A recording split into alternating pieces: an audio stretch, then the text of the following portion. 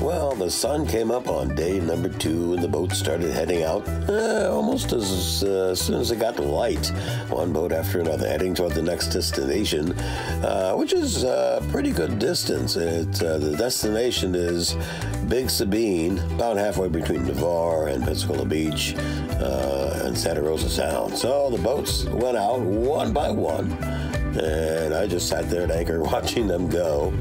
At first, there was practically no wind, so those with motors motored, including Osprey.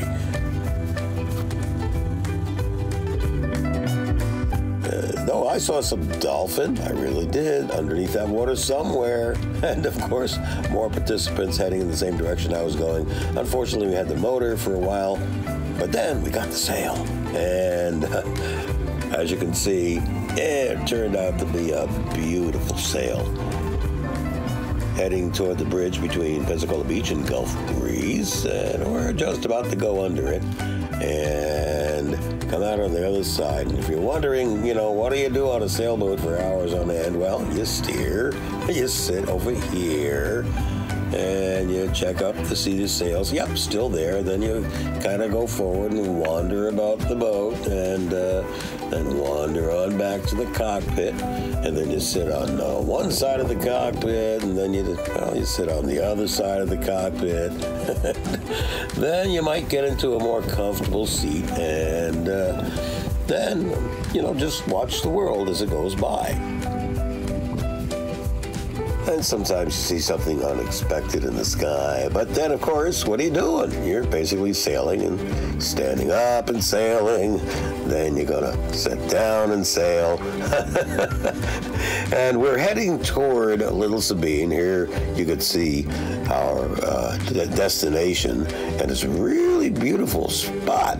And, of course, Osprey's making progress, as I could see here on my navionics.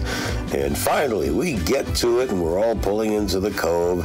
Some of the boats are ahead of us, and some are behind us, and some are, looks like, about to cross in front of us. Oh, no. Wait a minute. We're going to have a collision here? I don't want to wreck a boat coming into the anchorage there, and, oh, good. Missed him. I guess that's pretty good. So as you can see, the anchorage is actually it's a really beautiful spot on the backside of Santa Rosa Island, and the boats are all small, with the exception of Osprey, unfortunately. I need 4 feet of water, so I have to anchor off the beach, but the small boats can pull themselves right up, and everybody gets off and starts to visit with each other, and somehow beer magically appears, and it turns into an onshore party. But wait, what is this? A late arrival? As I mentioned earlier, this was a flotilla of small boats, a lot of them home-built, and this one sails surprisingly well for a bluff bow kind of boat. And of course, I had to go visit with my grandnephew, Sam, and his friend there.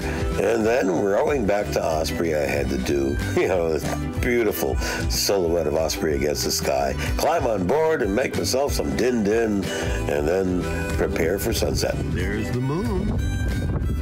La Luna. I swing around. There's the sunset. And so ends day number 2 of the Florida 120 as the sun sets into the western sky.